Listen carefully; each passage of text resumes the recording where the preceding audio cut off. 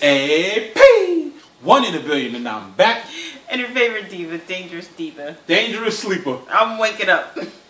So, Dangerous Diva, what did you think of the Oscar Awards speech by Matthew McConaughey? Oh, you know what? Matthew McConaughey, you know, if one thing, you know, he loves his wife and his children. Mm-hmm. That was such a beautiful speech.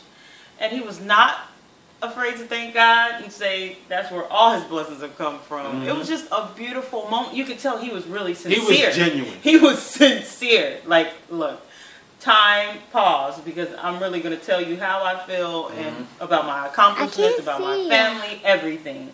So I loved it. It was a great speech. Seriously?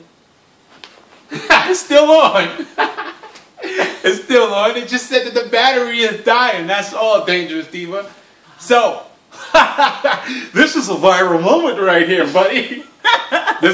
This is what the news does. The news, they just fish for just viral moments. Try to create viral moments, and they end up corny. Oh, did you see that? My co-host, I flipped her ear. What do you think of that? Listen, we liked that speech.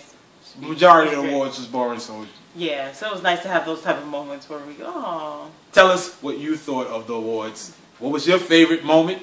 What was the most boring moment, if you can even remember that? Leave your comments below. All right?